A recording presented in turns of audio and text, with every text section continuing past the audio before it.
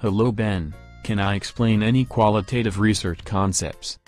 Professor Siegfried, what are the different kinds of qualitative data? Well Ben, qualitative findings grow out of three kinds of data.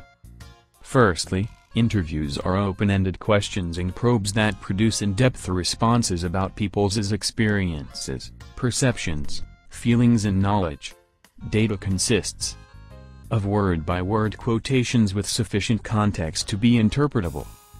Secondly, observations on the other hand are fieldwork descriptions of activities, behaviors, actions, conversations, interpersonal interactions, organizational or community processes, or any other aspect of observable human experience.